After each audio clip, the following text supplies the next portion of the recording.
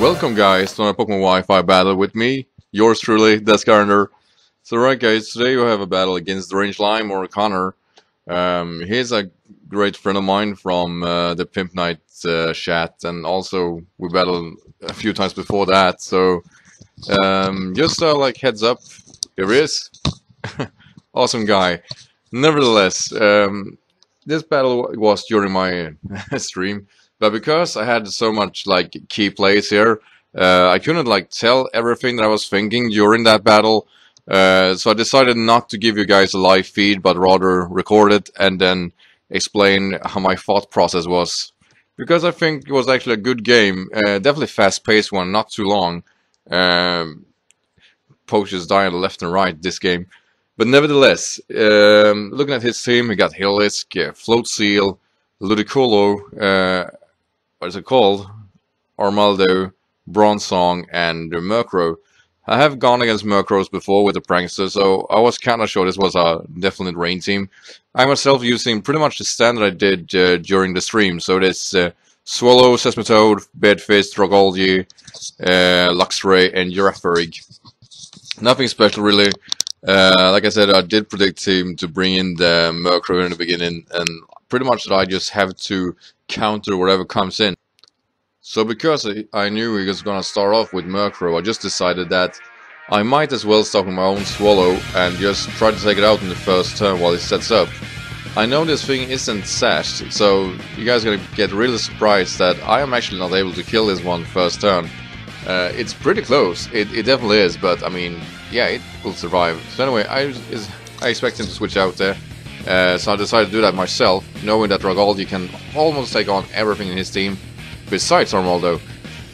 Settle though, he missed the Stone Edge, and that is gonna be huge, because it could have easily taken out my Drogolgi if that would have been a crit.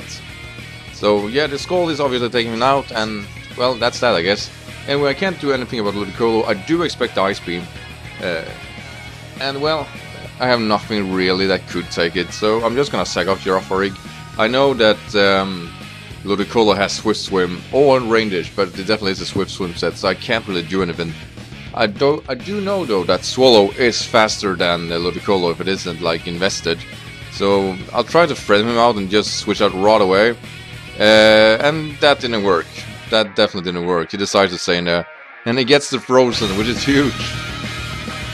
So I do expect a Grass attack here, and I don't want to sack him just yet, so I know a Pokemon can take it rather well. And well, I do take it rather well. I can basically just, try to stall here, because I do need that Rain Dance to be out of the way. I'm just gonna go for Draco. I did try to actually take that Ice Beam. I have no idea if I can take it or not. So, well, don't do too much there. I should probably go for a Skull instead. So I decided to switch out right away, knowing I can't really do anything. So I'm just gonna try to waste a few turns here with my Resard, because I can't have him frozen, and he counters a lot of things here. Just gonna bring in the Float Seal there. Props are using it. It definitely is, not as common to see. Sadly, he thought it was a Swiss set, so, and I flew out here. So yeah, I'm pretty bad actually. So now in a really good position. I did expect him to switch out to Ludicolo here, so I just got off a Poison Jab, taking it out actually, which is also huge. So anyway, I decided to switch or to stay in here, and knowing I can probably take a Grass Knot. Very risky, I probably couldn't. I am Assault vested, so that's probably his actually. I don't know if that one's specs or anything, but yeah, wow. I did not expect that actually. So anyway, I decided to switch into Bedfist, knowing a physical move is coming, so the Rocky Helmet can take it out. He actually did a good prediction there, and went for the Brick Break instead of Waterfall, which obviously would give him HP, but still. So anyway, I can't really do anything against Bronzong. I could use Thunder Wave maybe, but I decided not to.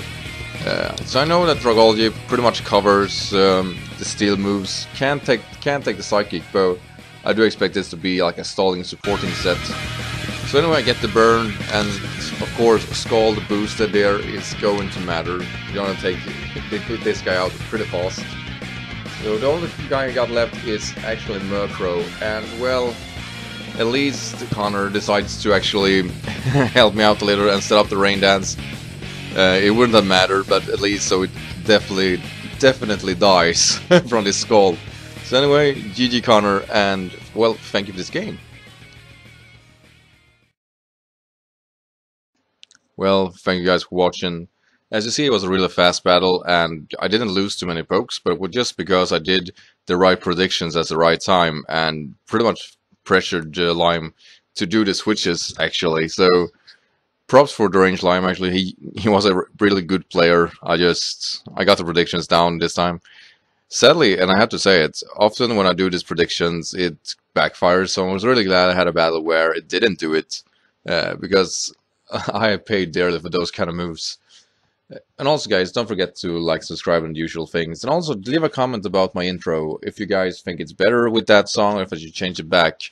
And other than that, guys, thank you for watching. Sincerely,